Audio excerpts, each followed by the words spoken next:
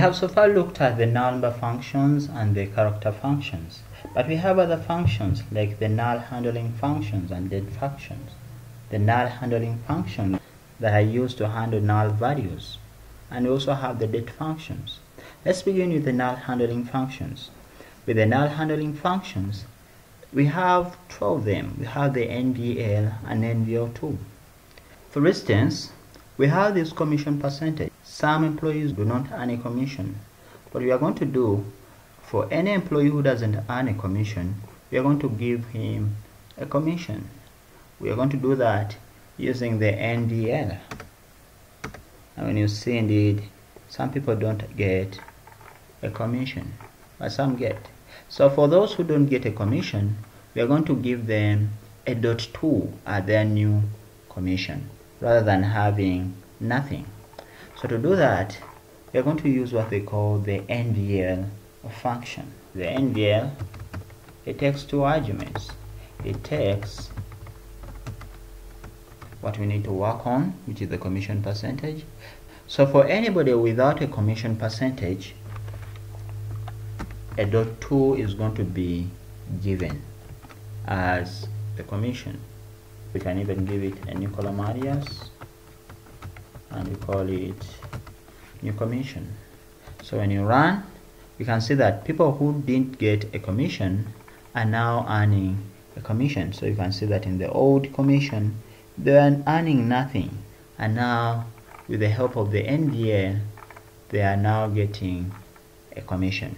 So that is the power of NVL. It replaces the null values with a value. That is how the NVL works. We also have the NVL2.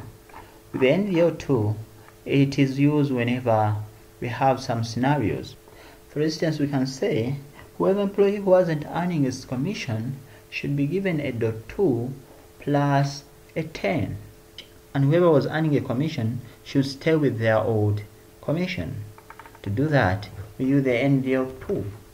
With this, we can see that with the NVL2, whoever person doesn't earn a commission should be given a .2 plus $10. So this is the new commission for those guys who don't get a commission, and whoever is earning a commission should stay with their current commission. So when we run this, we could see that guys who are not earning a commission, they have a 10.2 as their new commission, and for those who are earning a commission, their old commission has been retained. So that is how we use the NVL2 and NVL. With the NVL, it takes 2 arguments, and with the NVL2, it takes 3 arguments. Those are the 2 most common functions used when we are dealing with the null values. Next, we can look at the date functions. With the date functions, they are used to deal with dates. For example, when we are tweeting, those tweets normally come with the time and date on which you made the post. To do that, we use the date functions, but we're going to look at just a few of them. For instance, let's begin with the SYSDATE.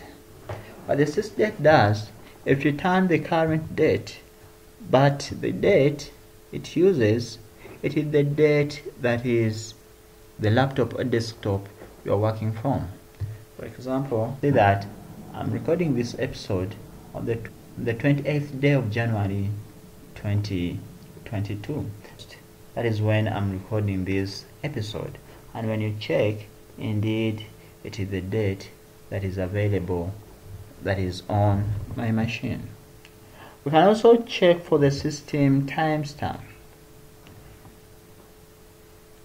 It will return the current database date and time. This is timestamp. When we run, you can see that my database, it is having this as its date and current time. We may use this when we are interested in knowing the time and date somebody used our database to make a post or to create a record in the database. Next, we have the math between. Like you hear its name, math between, it is used to return the number of math that exists between the specified range. For instance, we may say that we need to know how many math are there between the time somebody was hired and the current time. To do that, we shall use the math between function to know how many math are there between the current date. Remember, the current date is going by the SYSDATE, and then we may also need the hire date from a table called employees.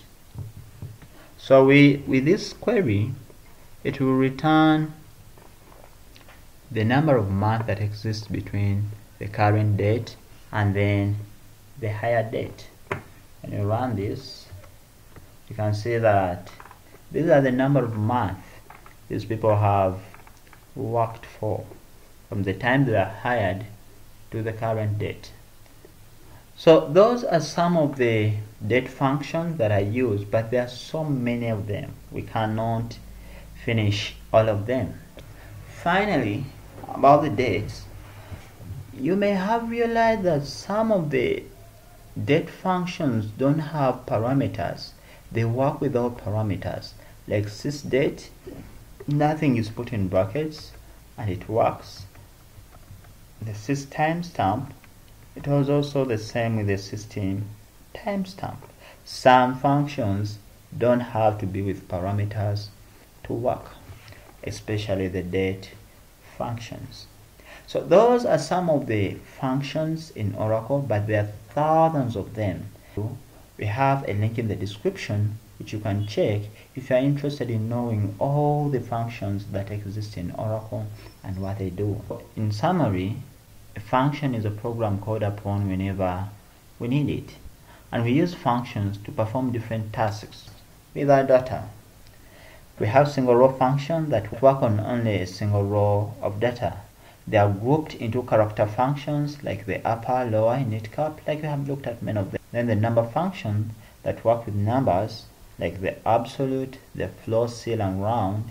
Then we have the null handling functions like the NVL, NVL2, and finally the date functions. These are not the only functions that exist in Oracle, but these are some of the common ones used.